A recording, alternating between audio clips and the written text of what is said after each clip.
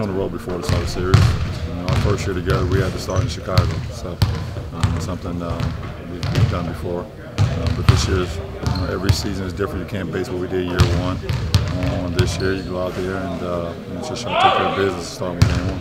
LeBron, was there a sense from the get-go that it just looked like it was inevitable it was going to be you against the Pacers the way things were setting up all season? Well, you don't know. I mean, you play the game and you let the game, take its course, and that's what it is today. It's the number 1 and number 2 seed in Eastern Conference, and both teams are going to be prepared to make a trip to the finals. How much do you go to school on the last 2 playoff seasons, or is it that every year is its own journey and that you can't really go back and look to see what happened and base it on that? Well, I mean, every year is its own journey for sure, but you can use past experience to help.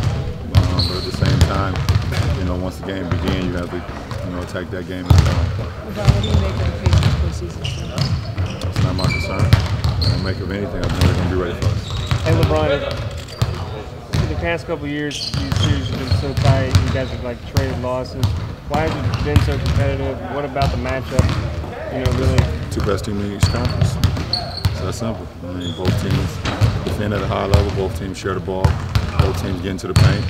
Both teams have a desire to win. So that's why it's been easy. When they were struggling, when they almost lost to Atlanta and came back, was there ever any thought that you thought, okay, they might be done, they might not get here, or you just know based on who they are? No, it was never my concern. Okay. I watched the game as a fan, and I was, as a fan, you're excited to see how the series would play out, but I really didn't get involved in who we would match up with. We had to take care of our own business, and I never worried about anybody else.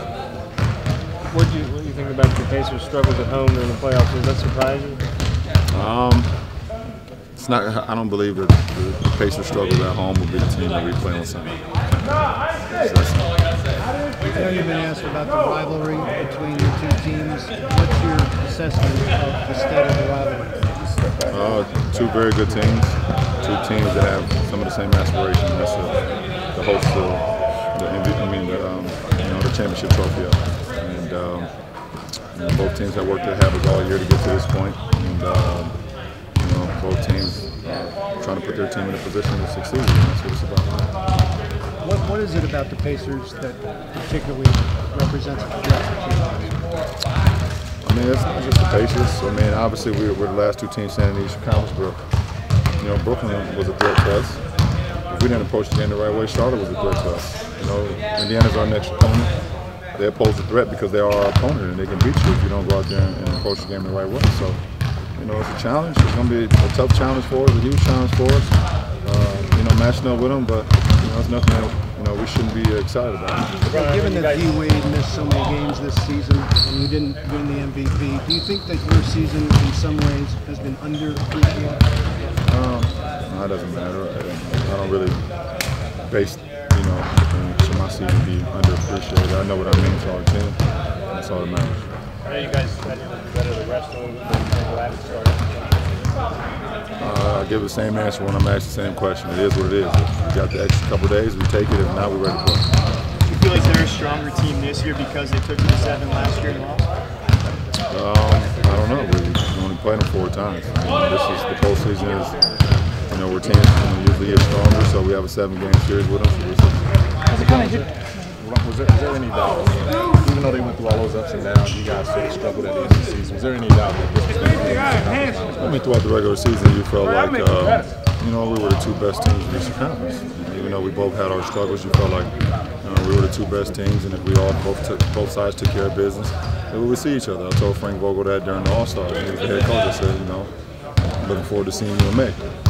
So, both teams took care of business. Has it hit you at 4 straight conference finals? Is that right for you? Nah, probably won't hit me till after I'm done playing basketball. What were your impressions of Paul George during the playoffs last night? My impressions? I think he's a very good player. He played some great basketball last year in the postseason and in the Eastern Conference Finals. He's playing some very good ball now. And, he's the guy that you have to account for on the floor at all times. Having 4 games potentially on their court versus your court, a little bit new for you guys, at least lately. How different does that make? You got to win on the road to win the series anyways.